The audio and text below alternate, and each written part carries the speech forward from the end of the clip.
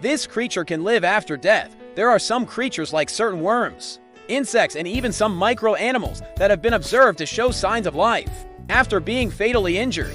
Sometimes their body parts can keep moving for hours or even days after being crushed or decapitated. Some larvae and insects can survive freezing, radiation, dehydration, and even a vacuum-like environment. And while it may sound like science fiction, many of these post-death behaviors have been filmed and documented.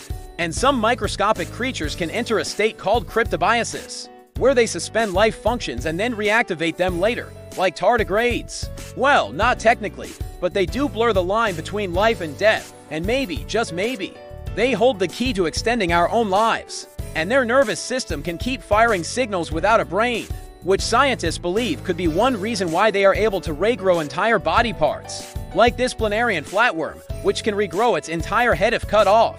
And if you cut it in half, both pieces can survive.